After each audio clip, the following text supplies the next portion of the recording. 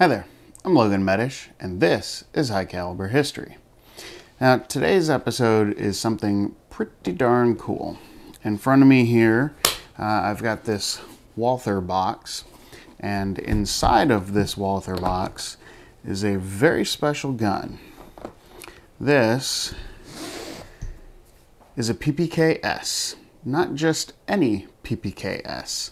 This is a PPK-S that I built on the Walther factory floor in Fort Smith, Arkansas. In fact, it is only the fourth such Walther pistol built on their factory floor by someone who was not a factory employee.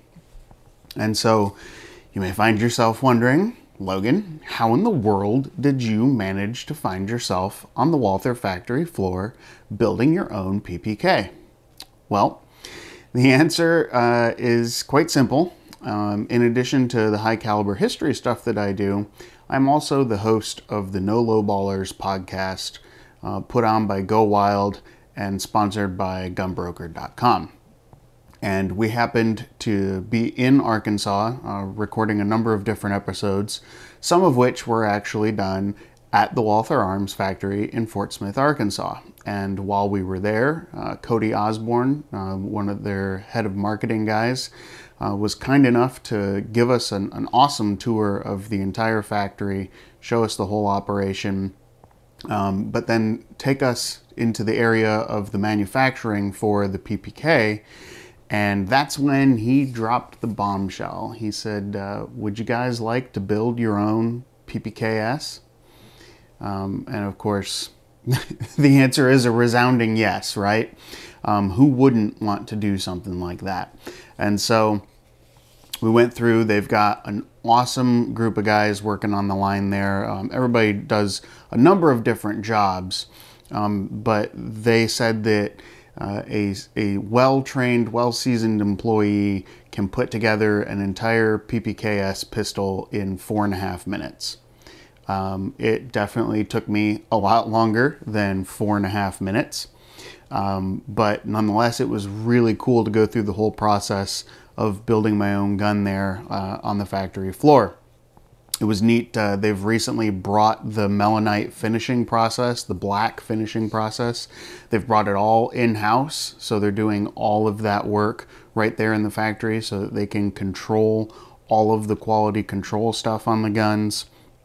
Another interesting thing, we met a guy while we were working on the line. Of course, on the safety, you've got the red dot, and then there's also the red dot on the rear sight and the red dot on the front sight. Now, on the stainless versions of the PPK-S, that is machine applied.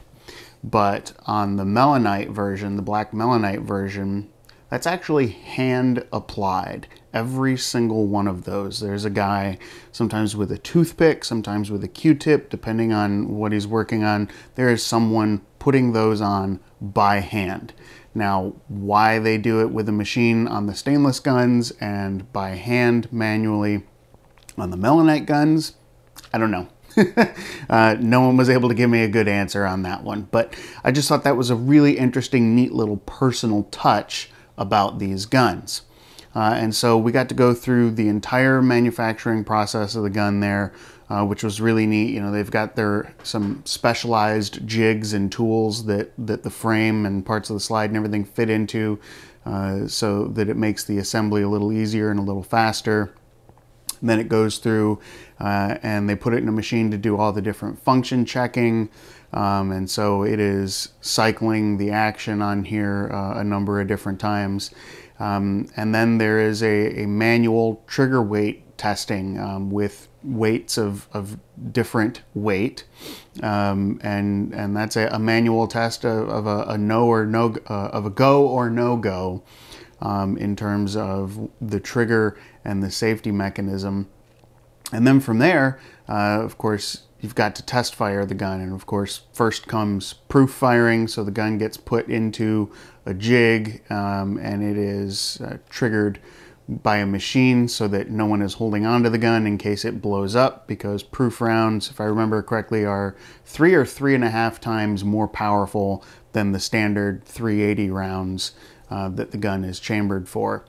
It survived the proofing rounds, and so then they were able to hand the gun to me. We walked over to the bay next to that, and I loaded up and fired 5 rounds, which is the normal function testing firing for that gun. And of course it passed, which is good news for me and everybody at Walther involved. They trained me well, right? And then the absolute coolest part of this entire process is they boxed the gun up and shipped it to me. Shipped it to me right here at home. I have an FFL, so yes, they shipped it right here at home. And so I literally birthed, if you will, I birthed this PPK-S. And then I was able to bring it home and take it to the range and do some shooting with it.